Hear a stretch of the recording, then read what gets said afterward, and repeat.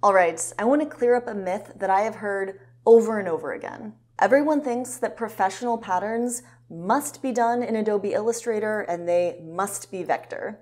Guess what? 99% of my patterns aren't vectorized. Many of them are hand-painted elements that I did in watercolor or acrylic, which I don't vectorize because I love the imperfections of hand-created artwork, especially visible brushstrokes, dynamic color blending and watercolor blooms, even wobbly edges that make hand-created artwork so charming.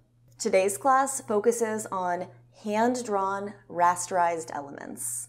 So you can follow along with watercolor like I'll be demonstrating, or you can import artwork that you've drawn in Procreate, or just use a marker and doodle some shapes. All of these methods will work for today's class. And real quick, if you're wondering what the difference is between raster images and vector images, I've got you covered.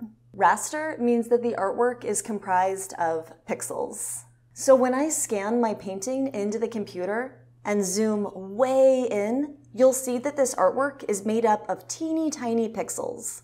So if you expand this design and blow it up to huge proportions, you'll see the pixels, they get all fuzzy. This is why I scan my artwork in at massively large dimensions.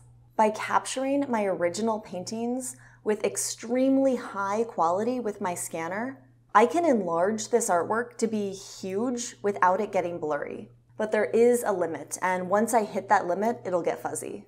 With vector artwork, this isn't a concern. No matter how large you scale up your vector artwork, it will always look the exact same.